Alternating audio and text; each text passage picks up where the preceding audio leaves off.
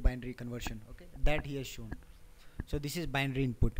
Okay, now what they are doing at passage of clock and negage of clock, r bin r pointer, r bin r pointer. Okay, from where actually you see that module, their signal names are also defined.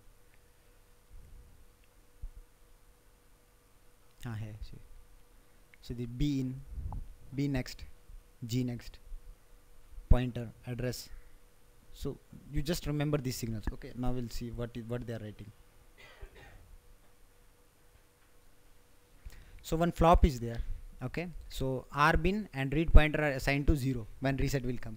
Okay, and if reset is not there, what is there in R bin next and R gray next, that is assigned. Okay, one flop whose input are R bin next and R gray next. Okay, and output are R bin and read pointer. Okay, clean. They're modeling that model which I've shown you. Okay, now read address, R bin address -1 is to 0. Okay, R bin next. See here, I will see how he's performing XOR operation here. R gray next. Okay, that is not that is different. R bin next equal to R bin plus that incrementer. We have used one incrementer, right? That code is writing.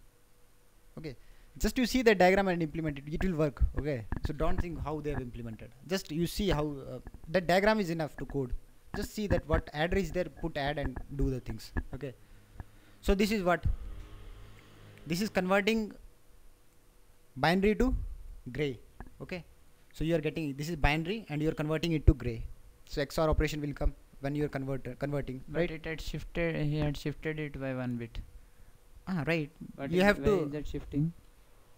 Why it is getting Why shifting? it is shifting? Because we have to convert the whole 4 bit into 4 bit. 4 bit. You need to convert now. So this logic